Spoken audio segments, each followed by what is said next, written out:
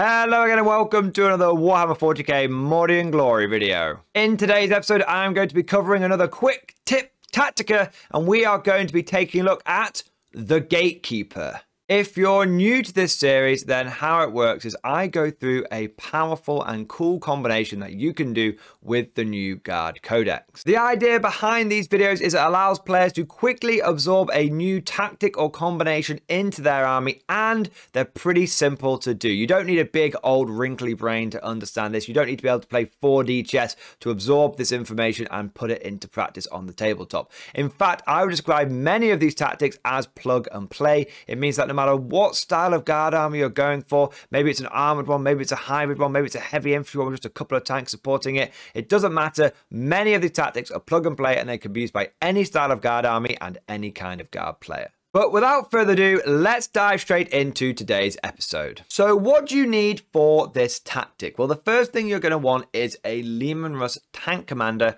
with a battle cannon. Once you've got that, you're going to want to get the relic Gatekeeper. Now, Gatekeeper is a relic battle cannon, and it can only be given to a Leman Russ tank commander. So that's why we've not just gone for a standard Leman Russ. Now, this relic battle cannon is a big improvement over the standard battle cannon. To be honest, it's probably one of the best damage dealing relics that you've got in the Codex. Now, it comes with a 72-inch range.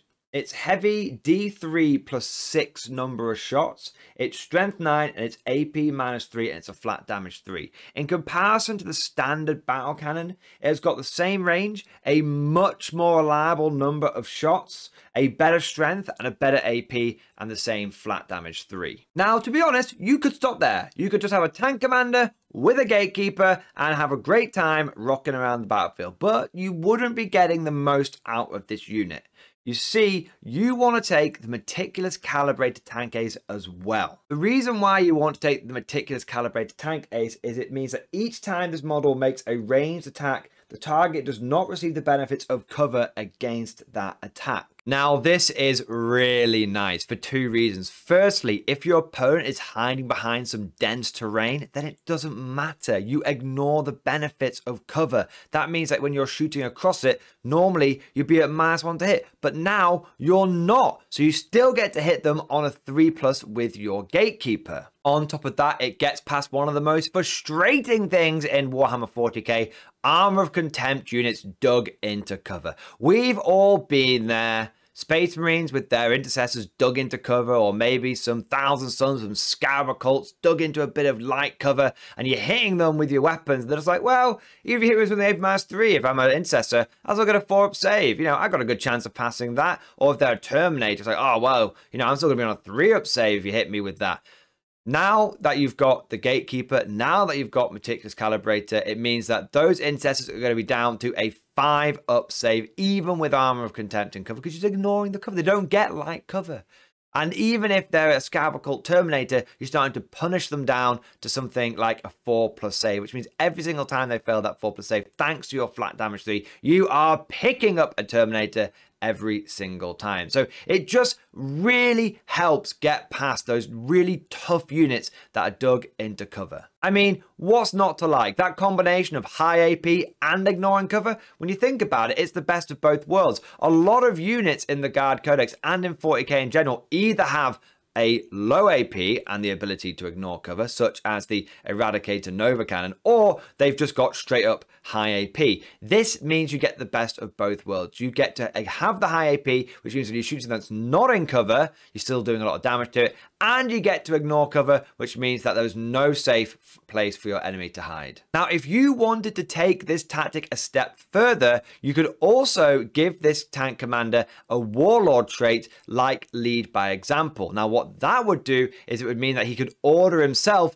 to use Gunner's Kill on sight. Suddenly, you've got an incredibly powerful unit at that point. You've got something that's ignoring cover, it's flat damage, it's got the strength that's going to win pretty much anything on the game on 2s and 3s, it's got high AP, which means people are going to be on their invulnerable saves, and you're going to be ignoring any problems with dense terrain and re-rolling ones. The amount of reliability that is going to give this tank is very, very big. The only reason you might not want to have Lead by Example on this tank is if you're taking another tank commander in the plasma death ball tactic. Now, I talked about that tactic in another one of my videos.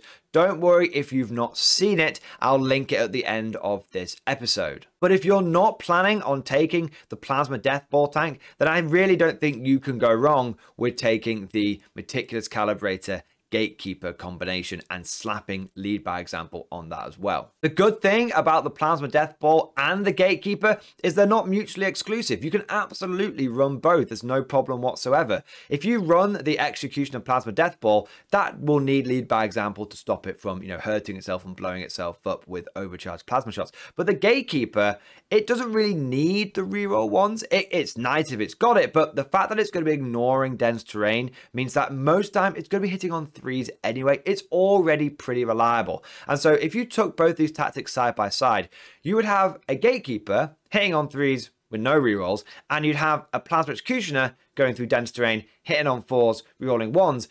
Basically, that comes out to both tanks hitting on threes on average. I don't know the exact math hammer, but that's roughly how it works out, which means you've got two very reliable damage output vehicles. So the end result is that you've got a tank that's already rocking one of the most powerful relics in the book, and you're just making it even better. And you can run this tactic alongside another one to make sure you are getting the best out of your guard tank core. But those are just my thoughts. Let me know what you think about the Gatekeeper down in the comment section below. Do you like this tactic, or do you prefer the plasma death ball? Would you run both or one or the other? Let me know down in that comment section. If you've really enjoyed today's episode, then please consider becoming. If you've really enjoyed today's episode or you found it particularly helpful, then please consider becoming a channel member or Patreon supporter. It is thanks to the generous support of my channel members and my patrons that I'm actually able to do Mordy and Glory full time now, and that means I'm able to put extra effort and research into every single one of these videos. One of the big perks of becoming a channel member or Patreon supporter is you gain access to the Mordy and Glory Discord, which is an online community of over 700 active members. It's one of the friendliest, safest, and funnest communities that I've ever had the pleasure of being part of. And there's always someone to chat to in there. You've got people talking about memes, tactics, hobbying, lists, painting. There's all sorts of great stuff going on in there. So that sounds like a ton of fun. Make sure that you become a channel member or Patreon supporter and get yourself into that Discord. And I just want to take a moment to say a big thank you to all of the latest channel members. So thank you to Pyrostorm,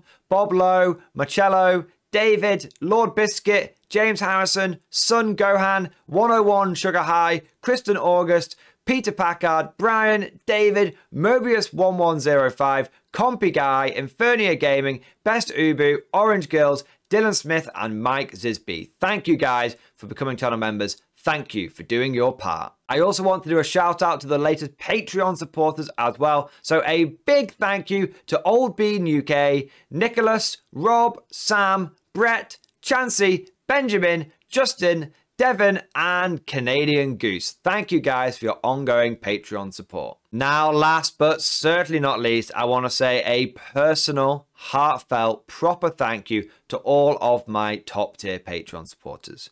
These are the War Masters, the people who have truly gone above and beyond the call of duty. So a massive thank you to Bonbon Vert, Phil French, Ross Miller, Tequal, Alex Dengal, John Stubbs, Nick Walsh, Swordfish Trombone, Diesel Fox, Tom Sutton, and August Varney. Thank you guys for your very generous support. It is a big reason of how I'm able to do this gig full time now. I hope you all enjoyed today's video. Thank you for watching. And of course, as always, I'll see you guys next time.